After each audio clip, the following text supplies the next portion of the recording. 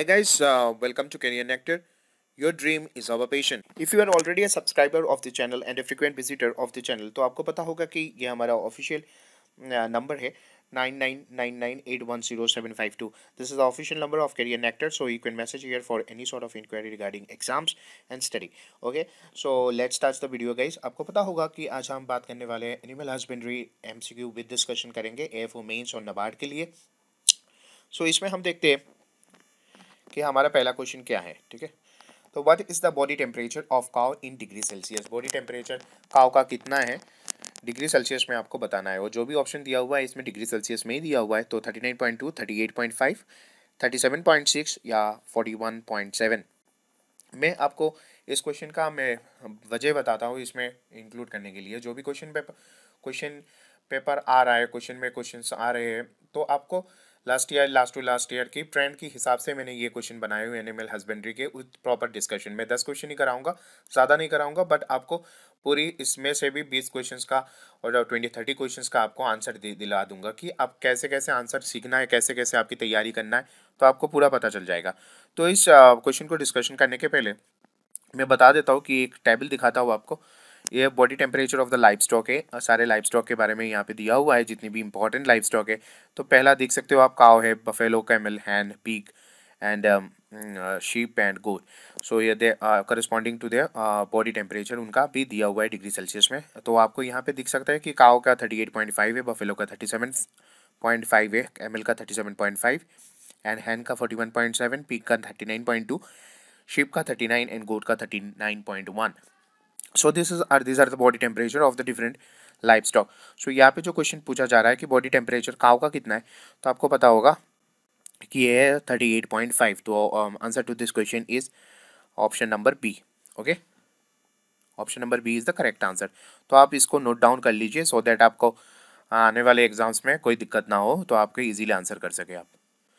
The period from the actual conception to the period of parturition is called. इस stage, इस period का क्या नाम है. देखो ये जो भी यहाँ पे ऑप्शन देख रहे हो आप, लैक्टेशन पीरियड, ड्राई पीरियड या फिर जेस्टेशन पीरियड, सर्विस, तो ये टर्म्स होते हैं.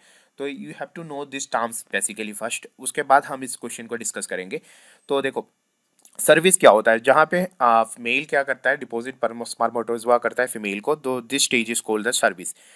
तो उसके बाद हम बात करेंगे पार्टुरेशन के. This is the act of giving birth to the young one, and then we have a gestation period, this is called the pregnancy period. जो एक्चुअल कंसेप्शन से लेके डेट ऑफ पार्टुरेशन तक होता है, उसको हम लोग इस स्टेज को प्रेगनेंसी स्टेज बोलते हैं या फिर जेस्टेशन पीरियड बोलते हैं. डिफरेंट ऑर्गेनिज्म का डिफरेंट जेस्टेशन पीरियड होता है दोस्तों. ठीक है, lactation period, the period after the parturition in which animal produces milk. उस स्टेज में जब पार्टूशन करने के बाद यंग वंस के लिए वो मिल्क प्रोड्यूस करता है एनिमल, उस स्टेज को बोलते हैं lactation period.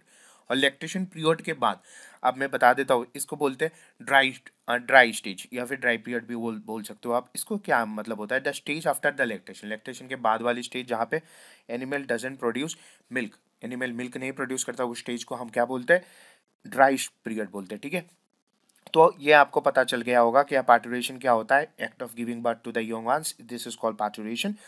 And then we have a gestation period, pregnancy stage को बोलते हैं, प्रेगनेंसी पीरियड बोलते हैं. जो कंसेप्शन से लेके डेट ऑफ पार्टुरेशन तक होता है उसको हम लोग क्या बोलते हैं, जेस्टेशन पीरियड बोलते हैं. ठीक है, लैक्टेशन एंड ड्राई पीरियड भी हम बात कर चुके हैं. तो अभी इस क्वेश्चन में आते हैं. क्वेश्चन नंबर 2 है the period from the actual conception to the date of parturition is termed as. उस पीरियड को क्या बोलते हैं हम लोग, इस पीरियड को बोलते हैं जेस्टेशन पीरियड उसको बोलते हैं. ठीक है, उस पीरियड को क्या बोलते हैं, जेस्टेशन पीरियड और the pregnancy period we call it. ठीक है, what is the gestation period in terms of in case of cattle. Gestation period क्या है कैटल में, तो इसका आंसर होगा 282. देखो इसका पूरा चार्ट है.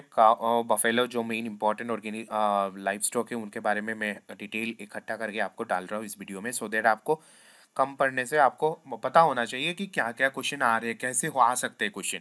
आप सब कुछ पढ़ के जाओगे, क्वेश्चन पेपर में एक भी नहीं मिलेंगे. तो ऐसे नहीं पढ़ना है आपको, जो भी चीज़ करना है वो एकदम सटीक वे में करना है, सटीक ढंग से करना है आपको. ठीक है ना, तो ये क्वेश्चन को बताओ कि what is the gestation period in terms of days in case of cattle. Cattle का जेस्टेशन पीरियड कितना होता है. Answer to this question is option number D, 282 days. तो यहाँ पे आप देख सकते हो कि मैंने सारे एनिमल के नोट डाउन जो भी इंपॉर्टेंट एनिमल है उनका नोट डाउन करा दिया है मैंने, बफेलो, गोट, कैमल और कैटल के बारे में। बफेलो का यहाँ पे एस्ट्रस साइकिल का भी लेंथ दिया हुआ है 21, देन गोट 20 एंड कैमल का 10 एंड कैटल का 21। उसके करस्पॉन्डिंगली हमारे पास रजिस्ट्रेशन पीरियड की है, जो उनका डेज, नंबर ऑफ डेज दिया हुआ है। तो ये भी आप नोट डाउन कर लीजिए आपकी कॉपी में, सो दैट आपको आने वाले क्वेश्चंस में दिक्कत ना हो, ठीक है। तो मैं नेक्स्ट क्वेश्चन बताने जा रहा हूँ, what is the length of the oestrus cycle in case of the buffalo सी। ये क्वेश्चन इंक्लूड करने का एक ही मतलब होता है कि आप टेबल रिवाइज किए हो कि नहीं, आपने टेबल को अच्छे से नोट डाउन किया है कि नहीं, सो दैट इस क्वेश्चन का आंसर आप दे पाओ। What is the length of the oestrus cycle in case of buffalo, तो answer to this question is 21 days. ये सारे बहुत इंपॉर्टेंट क्वेश्चन है दोस्तों, मैं बार बार बता रहा हूँ इसको।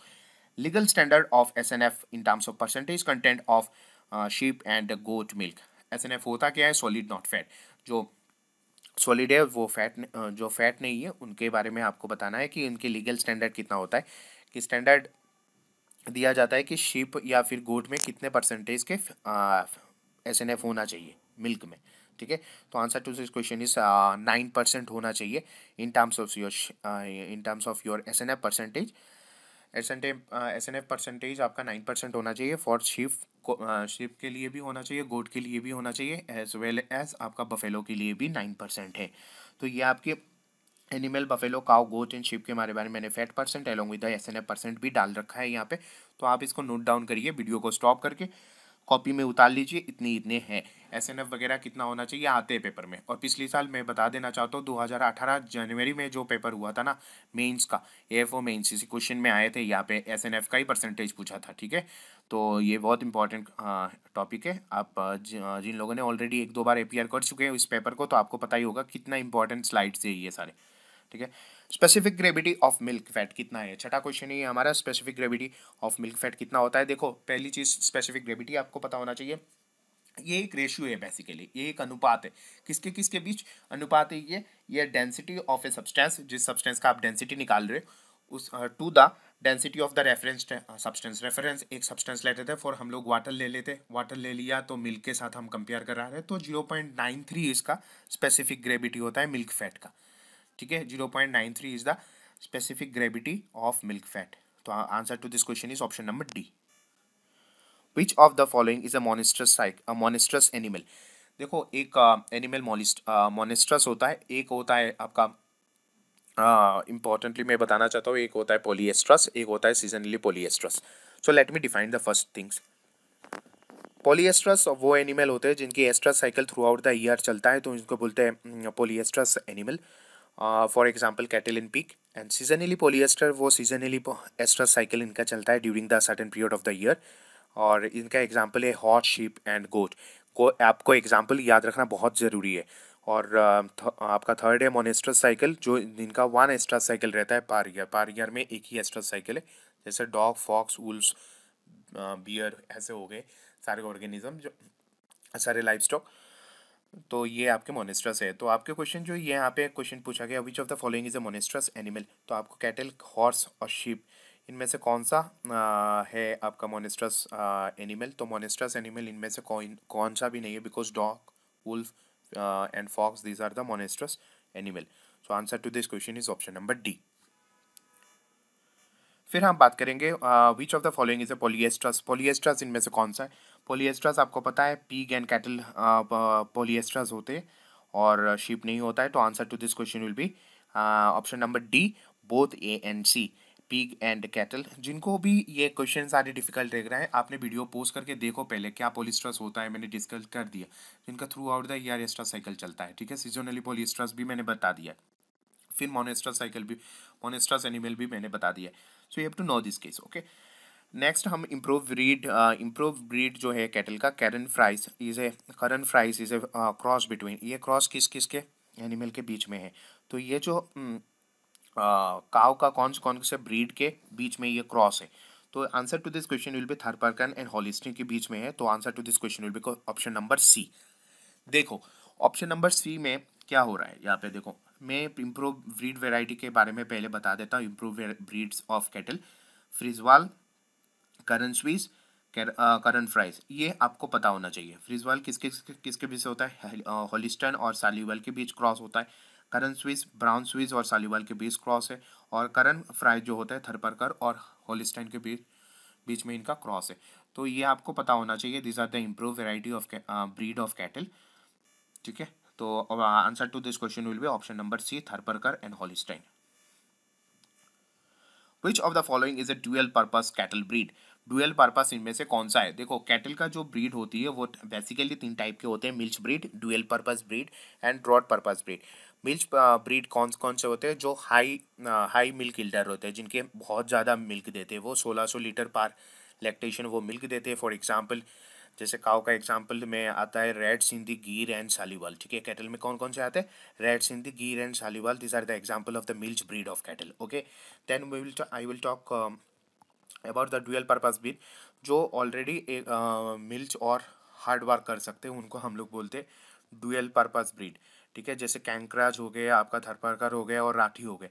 सो यहाँ पे RATHI आएगा, राठी, तो भाई मिस्टेक आई नहीं है वहाँ पे, तो राठी आप सही कर लीजिएगा इसको।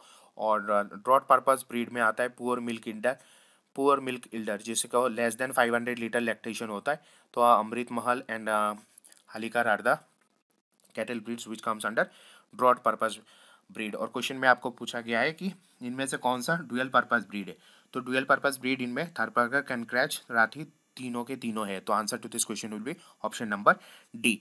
देखो दोस्तों, पूरी एक्सप्लेन कर चुका हूँ मैं 10 क्वेश्चन। तो आपको अच्छा लगा होगा वीडियो, तो प्लीज़ लाइक करिए, शेयर करिए और सब्सक्राइब करिए दोस्तों के बीच में, so that we can come up with the new videos of agriculture. और हमारे तरफ से सेवी, नबार्ड और RBI की भी कोर्सेज लॉन्चेस होने वाली है, तो आप देखते रहिए और साथ में जुड़े रहिए। Do not forget to subscribe the channel also, do subscribe the channel and press the bell icon for the regular notification दोस्तों। ठीक है, और इंक्वायरी के लिए आप आपके इस नंबर पे व्हाट्सएप वगैरह कर सकते हो आप। Thank you guys, have a nice day.